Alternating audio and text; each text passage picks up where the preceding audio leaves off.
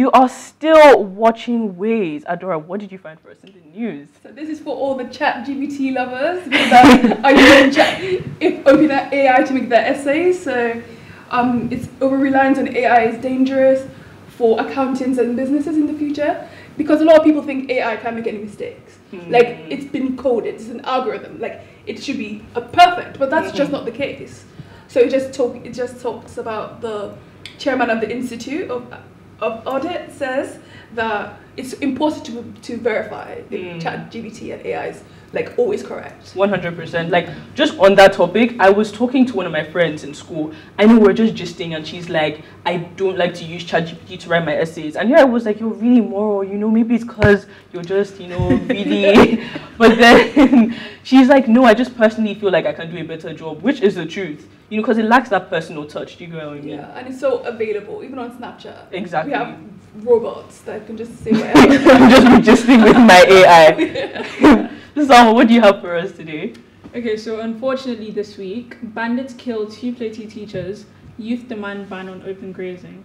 So the bandits have attacked a secondary school in the Riom local government area of Plateau State and killed 2 teachers. And it was learned that unfortunately the victims were a newly married couple who were teaching at the BECO Comprehensive Secondary School in the Cree community of the council area.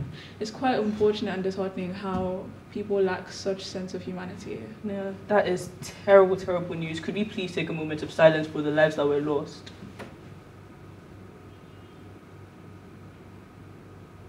Okay, Moraka, can we hear what you have for us in the news? Fuel crisis in Nigeria. Oof. Oh. Yeah. So nothing new. Okay, so oil marketers announced on Sunday that the price of oil will increase to between 680 and 720 naira per liters. This is due to the depreciation in the naira against the dollar.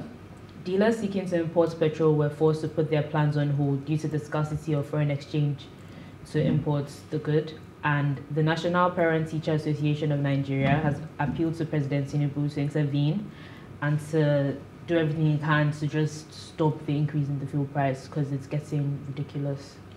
Speaking of ridiculous, is it not just absolutely insane that we still have to rely on importing petrol? Yes. What's so rich in so exactly. Yes. Anyways, since we're already on bad news, Nigeria's headline inflation jumped to 24.08% in July 2023. And this is the highest recorded leap in 2023 and a while. So speaking of this, I come from a rather big, I don't want to say a big family because I have 3 younger siblings. It is a big family. Yeah, it is a big family. So, you know, and we're also obsessed with milk. So imagine we run through a tin of milk in like 2 days, and then we go to the store and one tin is like, how much is it somewhere? It's like 7K. I think it's like 7K. That's absolutely ridiculous. So it's just so crazy to see how all these big changes are impacting our lives in such little ways. We can only pray that things get better.